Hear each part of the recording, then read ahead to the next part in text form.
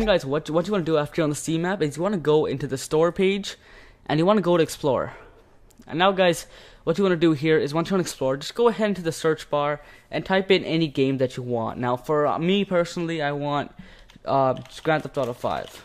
There we go. And then guys, what you want to do is press on Grand Theft Auto 5 and enter your birthday to continue. Very simple. And now what you want to do once you're on this page is very important. So you want to stay on this page.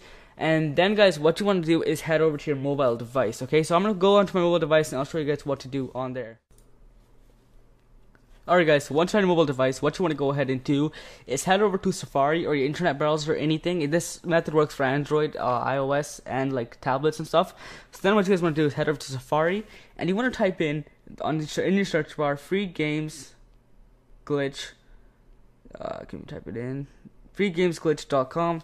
And then guys, once you're on this website, you want to let it load, and perfect, get it loaded. And then guys, what you want to go ahead and do is head over to the drop down menu at the top left, and you want to go ahead and press on the Steam option. Alrighty guys, so once you go on the Steam option, what you want to go ahead and do is download and install an app and then run it for 30 seconds to unlock this content, okay? So I'm just going to go ahead and download and install Castle Clash for 30 seconds and run it. And once I'm done all that, I'll go back onto Safari and I'll show you guys what to do after that. So I'm going to go ahead and download this and run it, and I'll be right back guys. Alrighty guys, so once you're done downloading Castle Clash and playing it for 30 seconds, you want to go into Safari, and there we go. It should load you onto this page that says free Steam games and stuff like that. Now guys, this is where the effect that we happened before we opened up the GTA 5 cave comes in place. So here what you guys want to do is type in your Steam name, okay? So my Steam name was Solitude YT CSGO Hunt. You gotta make sure you type it in right. So csgohunt.com.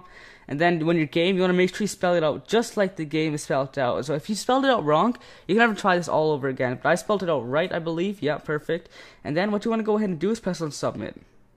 And then guys, it should say thank you, information has been submitted. This is when you know you did it right. Then you want to go onto your Steam and you want to look at your library, and it should say GTA 5 uninstalled. And yeah, very simple. So yeah guys, hope you guys did enjoy this video. Hope you guys helped you out. I know it was pretty short. I tried to make it short because as you guys know, I like to keep my tutorials really short from now on. And yeah guys, hope you guys did enjoy. I'll see you guys later. Peace out.